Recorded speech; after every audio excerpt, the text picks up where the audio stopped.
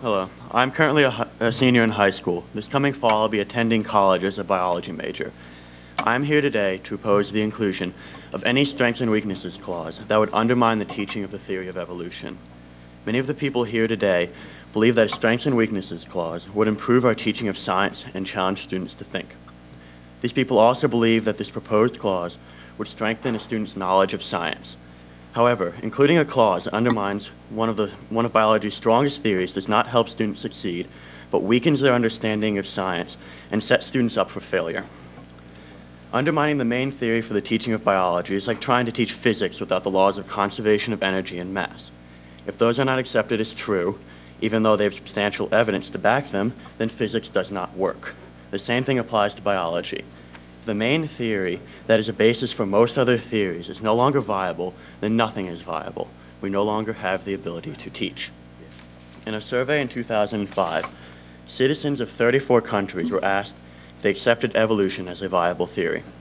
Of those 34 countries, the United States had the second lowest number of people who accepted evolution as a viable theory.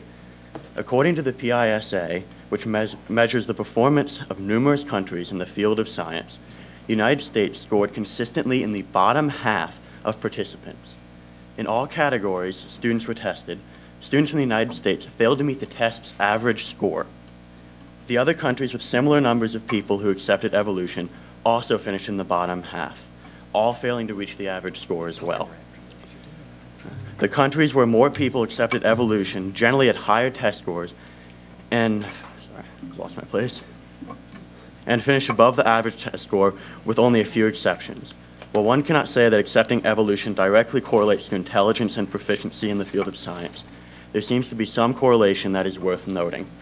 An understanding of evolution and accepting it as a scientific theory seems to make a difference to some extent on how well students understand science. It is apparent that students in the United States lack the tools necessary and understanding of basic scientific theories. This may be the reason that European scientists are conducting the most recent scientific studies in Europe with only limited help by scientists from the United States. The inclusion of the strengths and weaknesses clause only aggravates the situation. This is because students are not learning how to properly create theories and analyze them accordingly, but they are rejecting something based off of personal belief. This is not science. Science requires one to formulate a conclusion based on the evidence presented and observations made. It does not allow one to draw a conclusion, then find the evidence that fits their conclusion and reject all else. What I'm doing today is the perfect example of drawing a conclusion based off of the data presented. I'm using the evidence that was available to make the conclusion that the strengths and weaknesses clause needs to be eliminated from science in order for science to work and be taught properly. Ms. Miller. Travis, thank you for coming. Tell me, you're a senior at where? St. Stephen's Episcopal School. Okay. All right. Do you have any idea where you're going to college? McGill University in Canada. Okay. Are you? Wonderful. Well, I just want to thank you for this very thoughtful and very provocative testimony, and thanks for coming and stepping into this arena at your age to do this. So I wish you the best of where you're going in your life. And whatever it is, I bet you it's going to be successful. If you want to expand a little bit on the strengths and weaknesses issue, though you covered it very well. Well, science, in its nature, is supposed to address weaknesses. It's supposed to create doubt. You'll never see a scientist say anything is fact. I mean, Einstein himself said, sometimes we love our theories so much we believe they are true.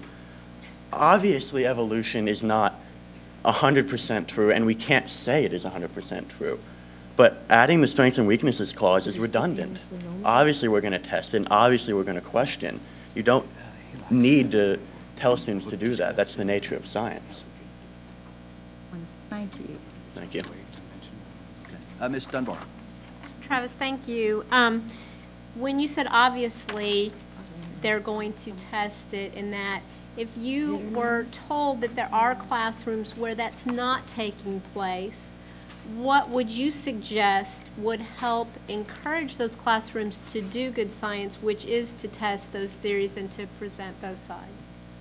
Well, if there are classes where that happens, then the teachers are not adequately prepared to teach. I mean, a science teacher should know that you're supposed to question everything, and if they're not teaching students to question, then they're failing at their job.